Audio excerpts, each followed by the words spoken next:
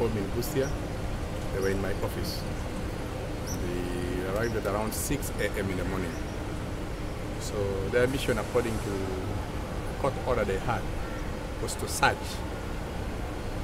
allegation, to find out if the allegations of fraud that have been reported to them are true. So as a loyal Kenyan, I told them to search whatever they want. It's unusual because usually whenever there's allegation of fraud, somebody summoned to the headquarters of the Ethics and Anti-Corruption Commission. That's what I've been seeing, the norm, or other governors, the members of parliament. So this is very unusual, whereby over 50 officers have been spread out, as if something so major has happened.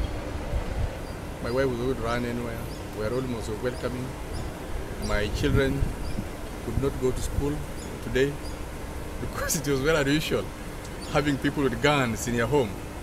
So for the first time in Kenya, over 50 police detectives are sent to one governor.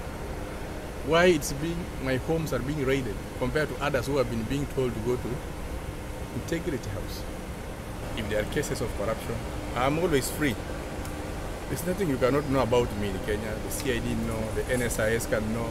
If it's knowing the number of houses I have in Kenya, the NSIS have it. My chiefs know.